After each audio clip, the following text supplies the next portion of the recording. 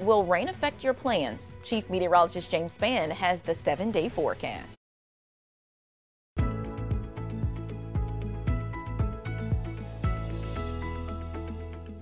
The state's education budget remains in good shape, and lawmakers are taking the opportunity to evaluate if there needs to be a change in how the state divides and divvies up money for school districts. ABC 3340's Erin Wise reports a joint legislative committee is trying to decide if it makes sense for the state to switch to a model tied to students' needs. National Nonprofit for Education Reform, Bellwether, looks at 4 principles for education funding mechanisms: adequate funding, addressing student needs, responsibility, and transparency. We see challenges in all 4 of the principles for Alabama. Alabama currently uses resource-based funding, which allocates state money for anticipated cost of resources and inputs for a school based on census. Bellwether representatives explain Alabama's funding model hasn't kept pace with inflation, allocates minimal funding for students with disabilities, is restrictive to local school districts, and lacks transparency.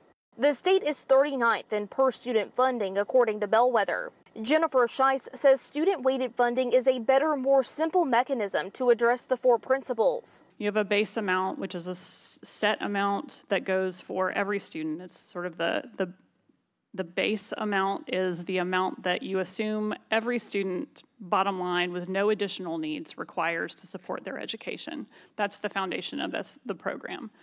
And then you add to that weighted amounts that are tied to student characteristics. Those characteristics could include special needs, English language learners, and poverty. Most states utilize a student-weighted formula. We wanted to lay out the facts for them, what other states are doing, particularly more recently Tennessee and Mississippi, and then get a gauge on the membership and what their desires are for the coming months. Senate Budget Chairman Arthur Orr says if they move forward with the change, it will be a long-term process for implementation.